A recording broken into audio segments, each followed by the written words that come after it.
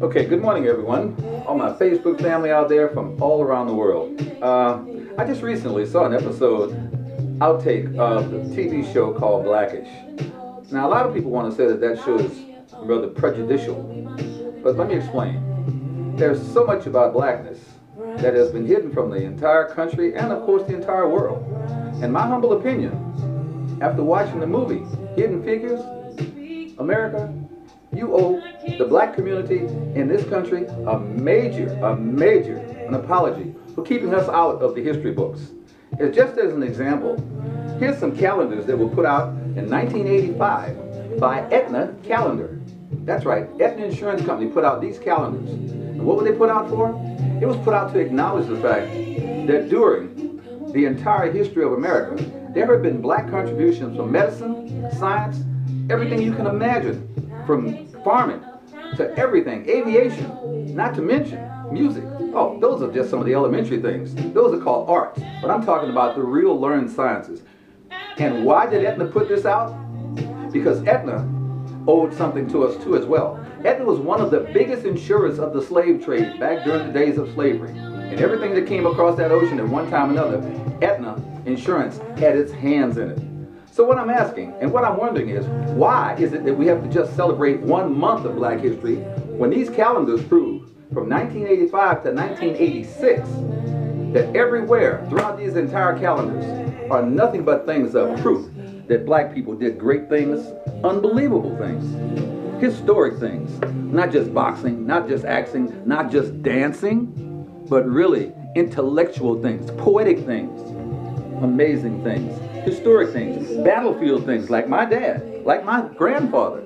That's right. And like yours truly, Eddie Conrad. Mine is nothing compared to all of this. Look at this.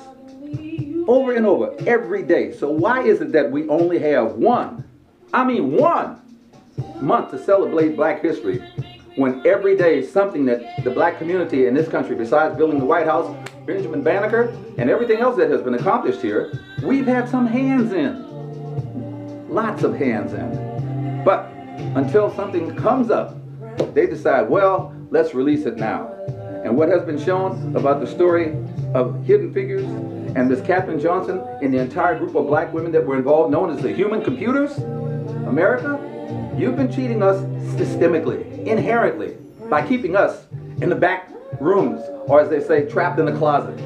Well, please, isn't it about time, if you really want to change this country, since we got a new president coming in named Donald Trump, which translates into German meaning dull. So let's put up or shut up.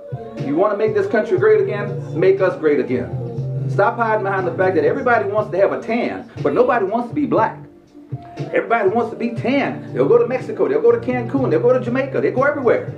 But oh my God, once it happens past that tan, and we get into the brown skin that India Irie is singing about right now, things change. Things change dramatically. Oh my God, he's black. He's dangerous. Shoot him. Hands up, don't shoot. When is that going to stop? That's what I would like to know. So America, let's get into cease and desist with all of this BS about Black History Month. Make it Black History every doggone day, just like you do with white history. It would be a better country if that would have happened here. You would raise the level of everybody here, because everybody would realize one thing, that the term the real McCoy was a man that was black. That's right. He's the one that invented the gas mask that made people realize one thing. You can live if you got the real McCoy. Okay? That's the only way we're going to change things in this world and in this country. That's my opinion, Eddie Conrad. It's showtime. Here we go, folks. Ha ha.